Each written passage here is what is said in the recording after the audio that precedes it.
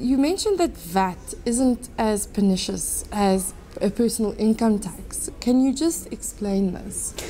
Effectively, a 1% increase in the rate of VAT increases the amount, or decreases the amount available to spend by 1%, what you were going to do. Whereas the increases in personal tax that we've experienced last year and middle and upper income groups are going to experience this year is far more than 1% of disposable income. South Africa has seen a significant decline in productivity. What can be done to rectify this? The most important contribution to an improvement in productivity is to improve the outcomes of our educational system. And that does not necessarily mean sending more students to university. It means improving the proportion of the qualification, a number of qualifications out of university of those going to university. Secondly, it also means increasing the effectiveness of TVET and other artisanal colleges that give people who are not that academic skills to be gainfully employed to add value.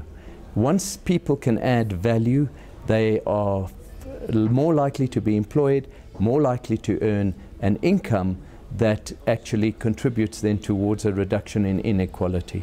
What do you think will be done with the hornet's nest that is the SOEs? The government didn't give away too much in the budget in terms of what it's going to do with the SOEs. Yes, a starting point, of course, has been the reappointment of new boards at Eskom and South African Airways, and what they said is they're going to do the same with Denel. But over and above that, a lot of attention has to be paid to procurement processes.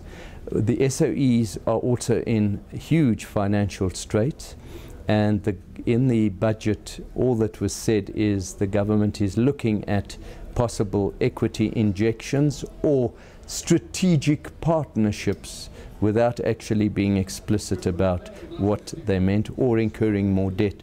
But clearly the government is not very keen itself to lend SOEs more money. Strategic partnerships, are they talking privatization?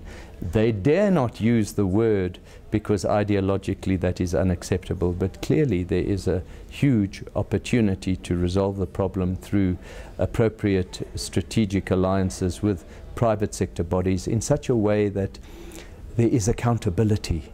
Once the private sector businesses have a stake in an SOE, they will want to see a decent return, and they will therefore ensure that those SOEs are properly managed and are properly driven to generate a decent financial return. What are some of the misses in Ramaphosa's budget? The big miss, which is understandable, I suppose, in an election year, is that he increased taxes rather than restricted growth in a bloated public service remuneration bill, which is still set to rise by over 7% per year over the next 3 years. No signs of that being reduced. Instead, the average man in the street has to cough up in terms of a higher VAT rate, a higher fuel levy, and, believe it or not, increased personal taxes. Even though personal tax rates were not increased, the fact is that insufficient adjustment was made for the impact of inflation in moving people up the tax ladder, and so a lot of the people, especially those earning over R500,000, are going to end up paying proportionately far more tax than they did last year.